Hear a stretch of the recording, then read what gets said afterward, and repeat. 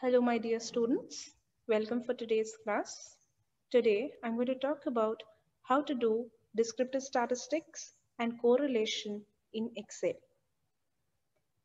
Before we start, we need to make sure we have an extension in the Excel which will help us do the descriptive statistics and the correlation without any problem, just with the help of Excel.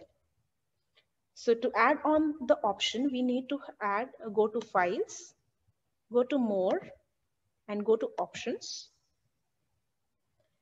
When we'll come across this screen, you have to go to Add-ins.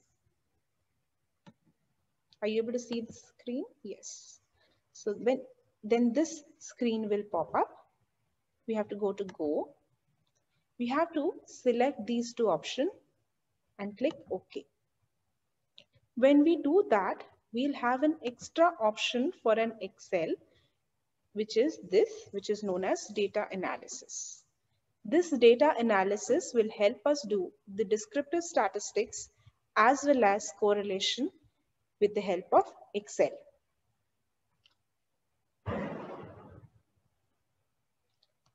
To continue further, I have kept a few set of data in our Excel. So this is the data I'm going to do the descriptive statistics as well as the correlation for. First thing, I have to go to data and go to data analysis. We'll come across this screen. We'll go to descriptive statistics and click OK. We'll come across this screen. Make sure you select this option, this arrow mark. You have to click there and select the columns where we want to do the descriptive statistics for. I've selected the data. As we have added the labels as a first column, I'm going to enable this. I have to select an option for the output.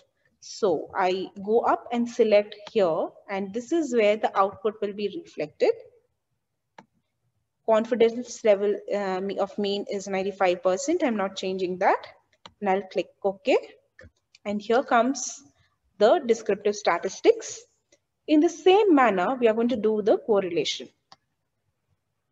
I'll go to data, go to data analysis. Right now, we'll select correlation and click OK.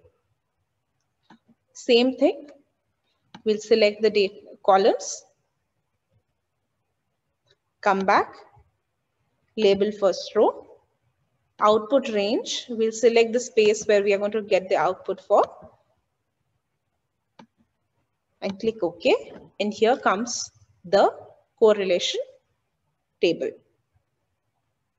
I hope this class was helpful. We'll see you all next class.